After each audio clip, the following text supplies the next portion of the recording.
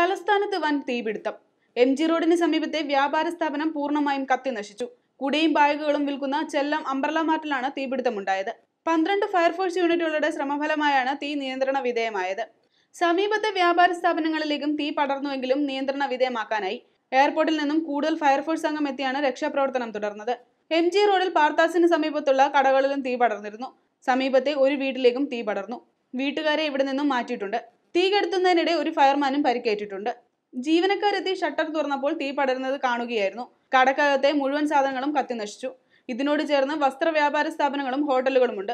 നഗരത്തിൽ അതിരൂക്ഷമായ ഗതാഗത കുരുക്കാണ് അനുഭവപ്പെട്ടത്.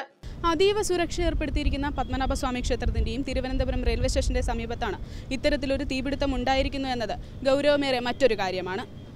Cameraman Arun മഹേന്ദ്രനോടൊപ്പം Lakshmi, Tatwamayi news.